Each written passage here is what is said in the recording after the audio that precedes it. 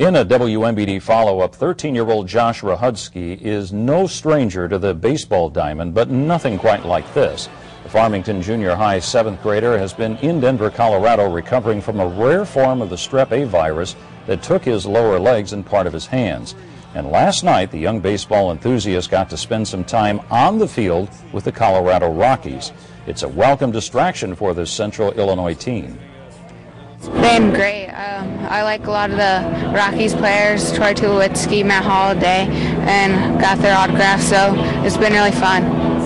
Earlier this month, friends and family raised over $100,000 to help Josh and his family. Josh and his family will be at the Rockies-Cubs game tonight in Denver.